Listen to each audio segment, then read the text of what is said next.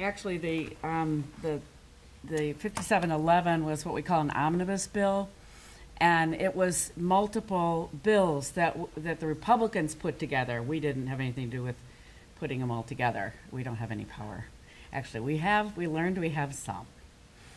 One fact I want you to remember in your brain so that you don't get too depressed, and that is that 70% of the public believe that Roe versus Wade should remain the law and that women should decide. We need to trust women to decide. 70%. The public is with us. So anyway, that's a place to start. What happened with 5711? I'm chair of the Women's Caucus, the Progressive Women's Caucus in the legislature. And we just actually set up our PAC in April, and four of the five newly elected female pro-choice representatives we supported with thousands of dollars. And we just formed in April, so we felt pretty good about that. And we now have more pro-choice representatives than we did last year. We now have 51 members, Democratic members, and the number of pro-choice members within that has grown by 3 or 4, I think. So that's also a good sign. And one actually flipped from being supported by Right to Life but to voting with us. Okay, so the key win that, well, let me just back up just a little bit. I was driving, I think, well, somewhere in Michigan, and as I was driving, I was thinking, we've got to do something. We can't just sit here, you know. And the 5711 had already passed the House. It had already passed the Health Policy Committee in the Senate, and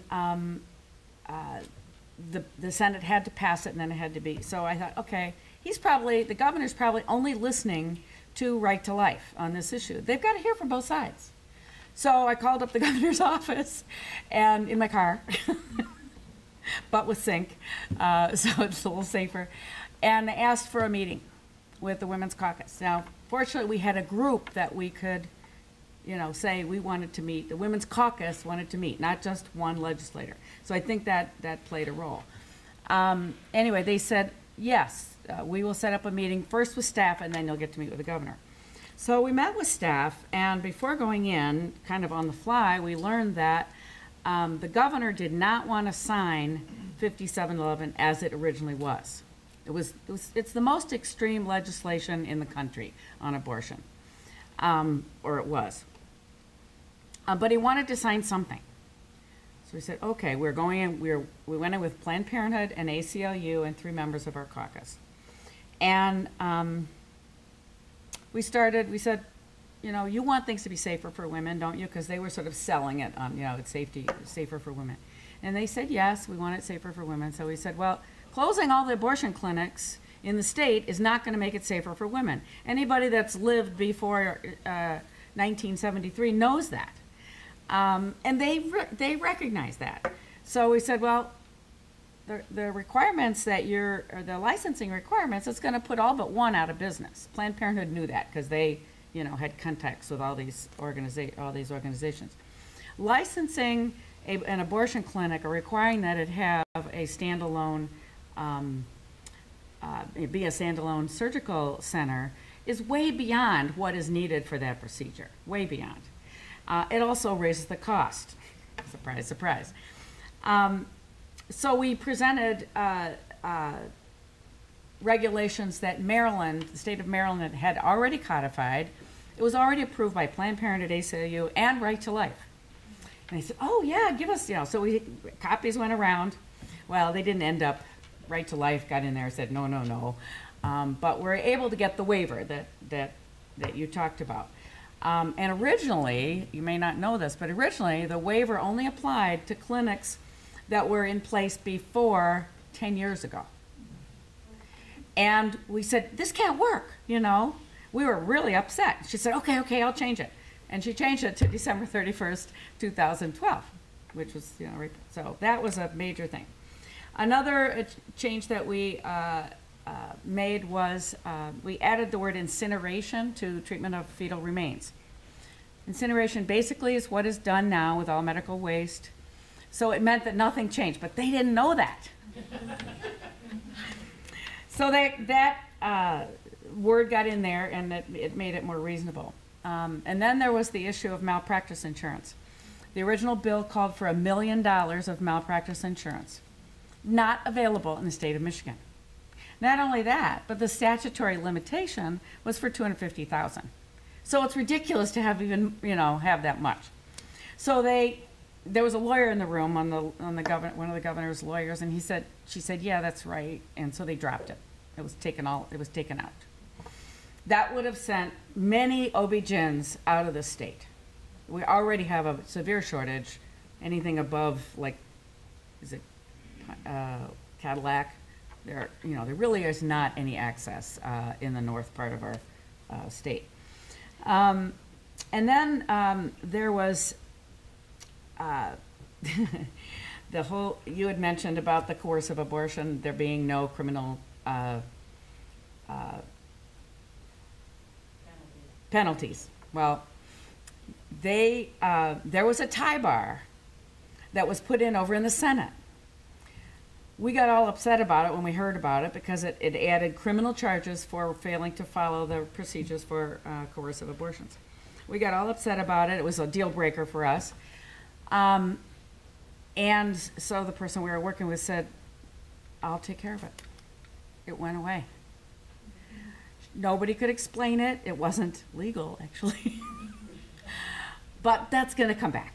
We're going to see that again, so be ready for it. So, what are we going to see going forward? I, unfortunately, am not on health policy this term, but I will still be following it. In fact, our leadership put an anti-choice person as chair of health policy, which is very unfortunate. I am, however, vice chair of children, families, and seniors, which is where a lot of the abortion stuff goes through. So that's a good place for me to be. So, okay, what we're going to see.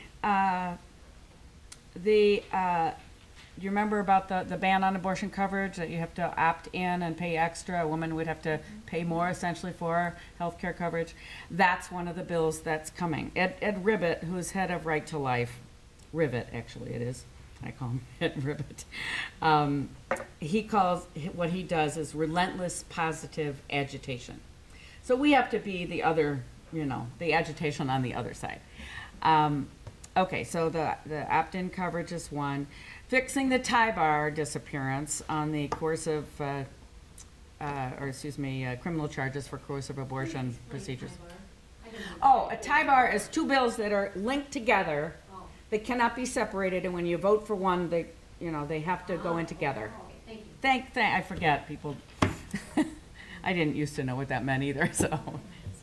And then the third is religious refusals on the part of hospitals, insurances, and providers that can refuse to provide services that they don't morally agree with, like family planning, end-of-life stuff. Is that pharmacists with contraception and all that too? Yeah, I think, that would be one of the providers.